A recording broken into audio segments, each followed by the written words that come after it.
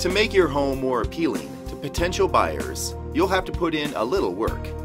The more improvements you make to your home as years progress, the more you will get out of it. The longer you ignore that leaking ceiling, the more it'll become a problem when you decide to sell your home.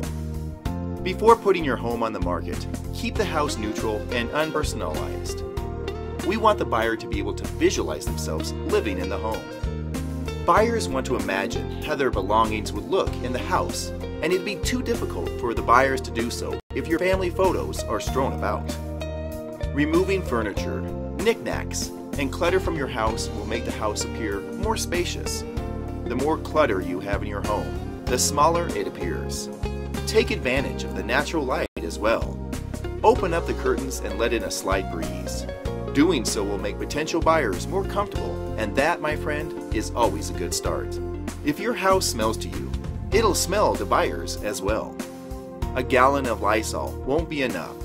To ensure your home smells pleasant, replace smelly carpeting, scrub your house from top to bottom, and have air vents cleaned. The next buyer is just as unmotivated to clean and renovate the home as you are, probably even more. They don't want to buy a house that needs a lot of work.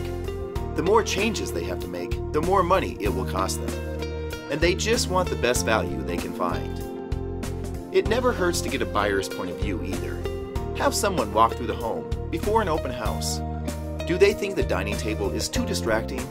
What about the colors of the walls? Do they need to be repainted? Is the wallpaper peeling? Consider white walls. White walls reflect light and make rooms appear larger. Yes, color is always nice, but the problem is the next buyer may not like the same colors as you do. Here's one final tip. Details count. Adding a vase with a vibrant bouquet of fresh flowers on the kitchen counter makes a difference. If you'd like, offer freshly baked cookies to potential buyers. You want to set your house apart, win over their hearts, and make an impact.